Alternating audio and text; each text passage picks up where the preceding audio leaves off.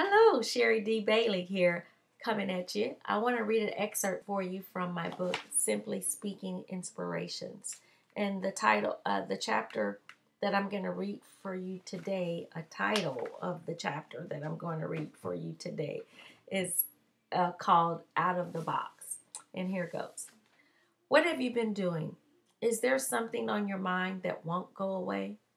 God says, whatever your heart is, there is where your treasure will be. That's in Luke 12:34. There have been many people to discover that what God wants is obedience, myself included. My question is, what are you spending your time on? In life, we may find that our biggest enemy is not the devil, but rather it's ourselves.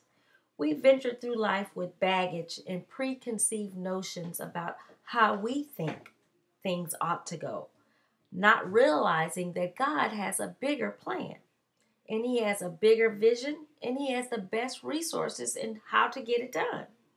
What am I saying?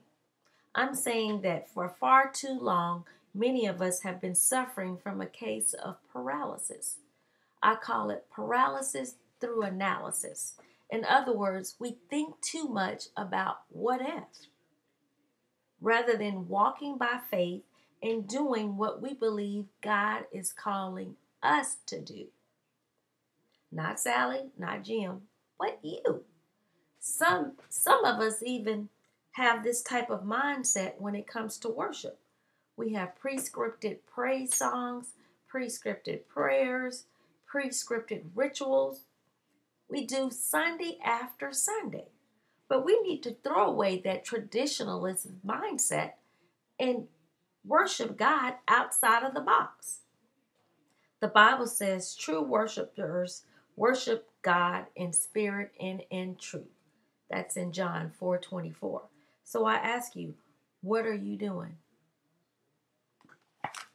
Want to know more? Want to read more? Want to discover more? Click on the link and get the book, Simply Speaking Inspirations. I'm Sherry D. Bailey. Go with God. Stay strong and keep the faith.